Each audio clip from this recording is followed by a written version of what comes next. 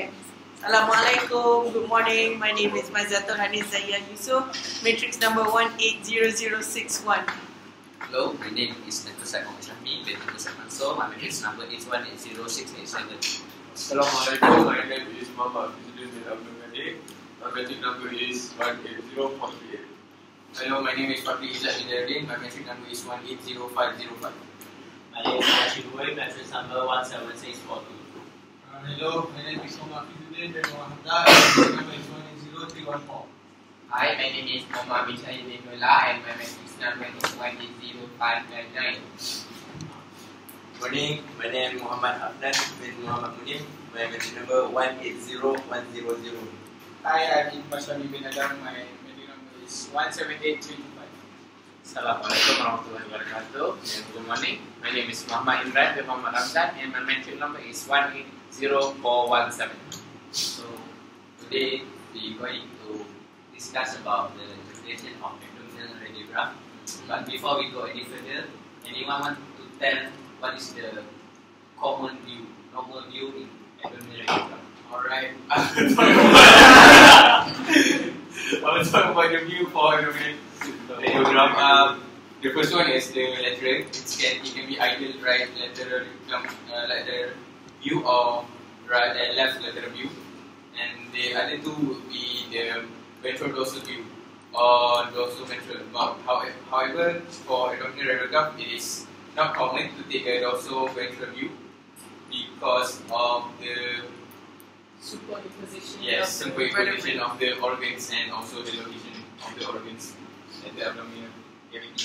What are you usually looking for in the abdomen? So I will touch on next. So the organs that we can see in the abdominal cavity is the liver, Starting from the cranial part. out from the diaphragm. You can see the liver and then the gallbladder. And then you can see the stomach, small intestine, left kidney and the right kidney, and then left intestine, and then we can see the colon, right? So, Also, do you have any indication for to do radiograph? Actually, we have certain reasons why we want to do abdominal radiograph. For example, when we see a GIT sign on the animal, like vomiting, diarrhea, so you want to see any problem with the GI tract. Sometimes you want to know is there any problem with the urinary tract, so you do abdominal radiograph to check on the bladder, the ureter, urethra. And sometimes also for when you found your animal with abdominal mass or distended abdomen, so you want to check why is the mass actually in the abdomen. We do pregnancy diagnosis using radiograph on abdominal also, but rarely because it's not good for the fetus and also the development of the fetus. So that's the use. okay, can you tell us what is the indication should we take the radiograph? Location of the view.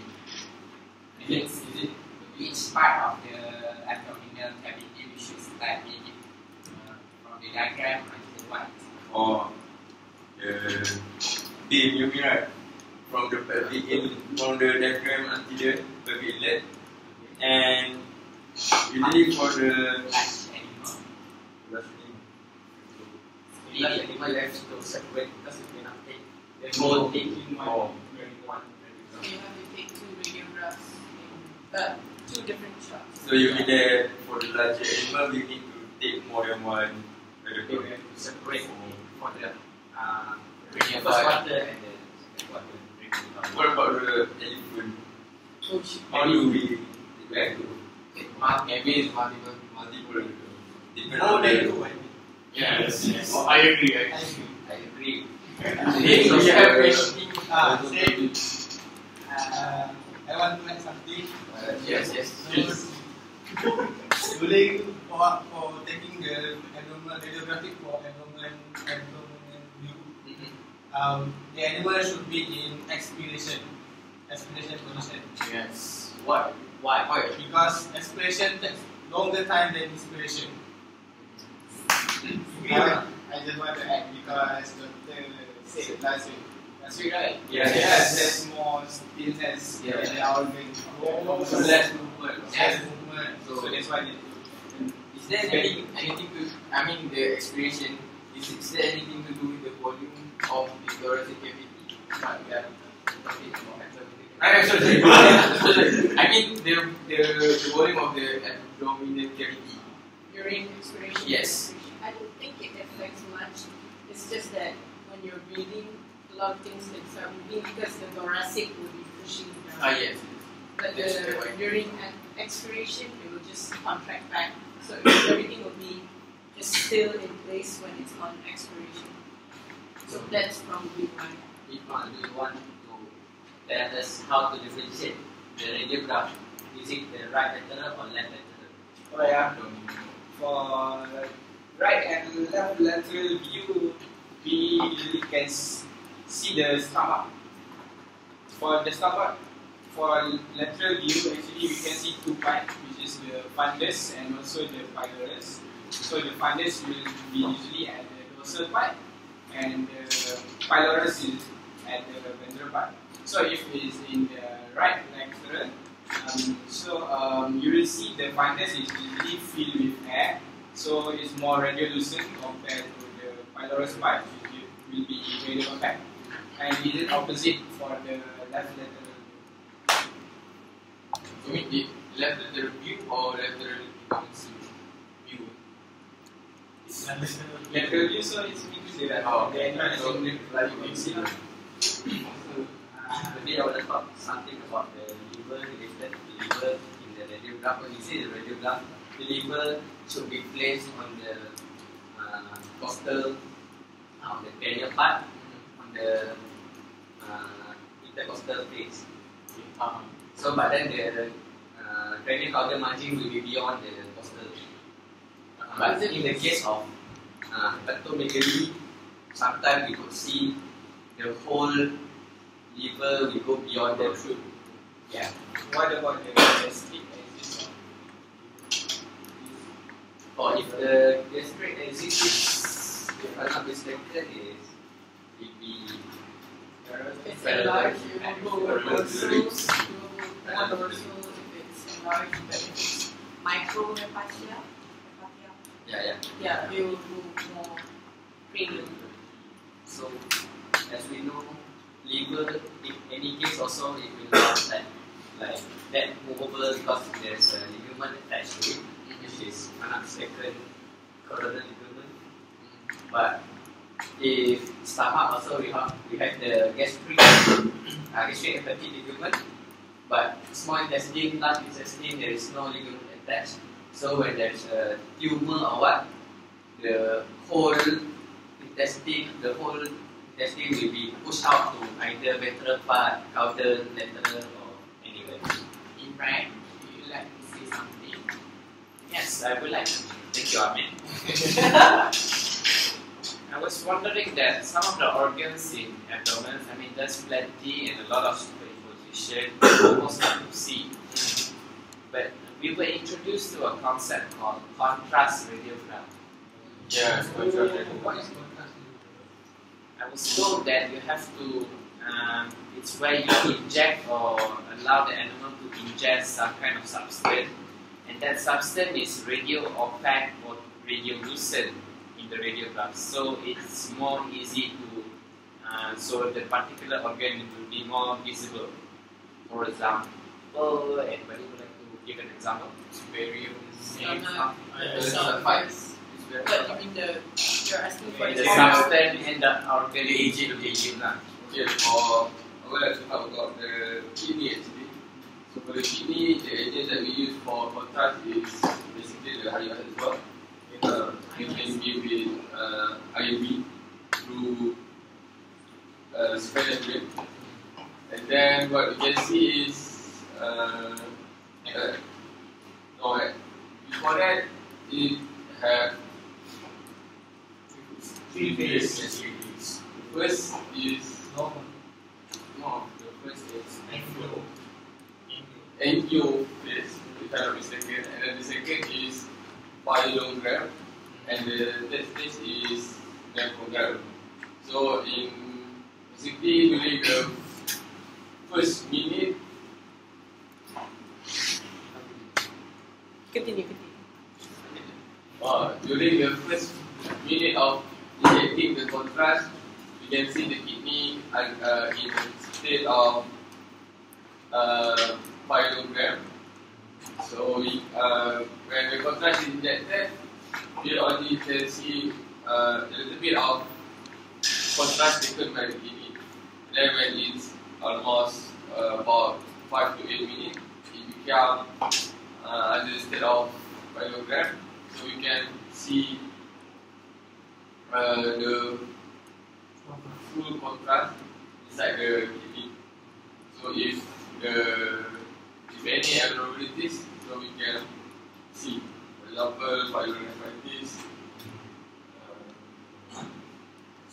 stone as Kidney I don't stone. think so. Kidney stone. No, Kidney- we cannot see kidney stone because kidney stone is usually radio open, right? Yeah. So when we add in the radio contrast, it will not unless Unless we take the time for the contrast to be present. Or- if it is more, if the contrast takes a longer time, so we can assume that there is presence of I think I understand what you mentioned in it, right? There's obstruction that might be a partially obstruction or complete obstruction that block the contrast material to go through. That's why when you look at the screen, you can know that is there any obstruction that block. it will be a partial obstruction, right? Because there's still flow of the partial contrast. If this complete obstruction should be You will see two distinct radio opacity in the intestine. Yeah. I agree. Just wanted to ask, if we use the negative contrast, we can see the stone. I don't think so. In kidney, we can use the negative contrast. Normally, in the case of negative contrast, we use it in the case of GIT. Normally, when you apply In the stomach. yes. yes. Use gas. So, example, if we got suspect anything like tenesmus or any tooth affection, or maybe we can feel the clinic mass or in the last intestine can be palpate, so we can use negative contrast. Normally, like you said, negative contrast we can use gas. So normally we inject the gas through the part hole. So we call it enema. Yeah. So in radiograph, you see the colon will appear radiolucent instead of radio opaque. So next, I would like to talk about structure that not normally visible when we do a normal radiograph, such as gall bladder, pancreas, adrenal glands, ovaries, uterus, prostate gland, uterus, mesenteric lymph nodes, and lumbar lymph nodes. So when suddenly we saw this structure on the radiograph, and we can suspect that there's something wrong with the organ. For example, we can see the enlarged of the mesenteric, so we can suspect that there's maybe an infection in the small intestine. So, mine, do you have anything to add for the spleen? Not much for the spleen, but can I talk about Anything you want to the contrast study of the small intestines? Yeah. So basically, my group was assigned to do the small intestines, and for the contrast study of small intestines, we use barium sulfate or iohexol as well. But in cases where you suspect perforation of the small intestines, we do not want to use barium sulfate, because if there's a perforation, that means while the barium sulfate flows in the small intestines, it can leak out into the peritoneal space, and we do not want that, because the peritoneum mucosa will recognize the barium sulfate as a foreign object or foreign body thingy. So it will cause a reaction, and then the peritoneum will have peritonitis, will undergo go inflammation and have peritonitis. So iohexol is preferred in cases where you suspect intestinal perforation, because iohexol, if it leaks out into the peritoneum, it will at least be readily absorbed by the peritoneal mucosa. So yeah, that's why we use it. So every time we do a contrast study, we will let it flow in the lumen of the intestines, and we will take a radiograph every half an hour to see the position of the intestines. Do you want to add something about the small intestine? Since mine is talking about the small intestine, I have some additional info because as we know, the small intestine we have to measure it according to the normal size so that we can know that it's normal, right? If the size is too small or too big, meaning there's abnormality, maybe lost stage or seizures or necrosis of the intestine. So in dog and cat, we have different way of measuring the thickness of the intestine. So for dog, normally we'll measure using the dog ribs, so we can directly compare the ribs. So as long as the intestine is smaller than 2 times of the rib, we consider it as normal. However, in cat, the small intestine rib we usually measure around less than 12 mm, so that only that we consider as normal. As long as more than that, we consider the intestine to be enlarged. Yeah. Just want to add, you can actually differentiate. The radiograph is either dog or cat by looking at the duodenum, the part of the intestine, because the pylorus of the dog and cat is at different days. For example, the dogs, the pylorus is at the right side of the abdomen, while for the cat, the pylorus is at the midline. So we can see the duodenum slide at the end of the stomach of the pylorus. So if we see the duodenum at the right side, so you can determine it's a dog, and if it's at the midline, it's a cat. So since you want to say about stomach, so I want to say about a bit about kidney. Before that, I want to ask everyone, which one is more pregnant, right or left? Right. Yeah. So actually, I just want to tell about the size of the kidney. When you want to calculate the size of the kidney, it's always in the baby view. You never calculate in later view. So if you want to indicate the size of the kidney, it's always in the relation to the L2. Like how many times to the L2, and then you can indicate there is any renal megaly or not.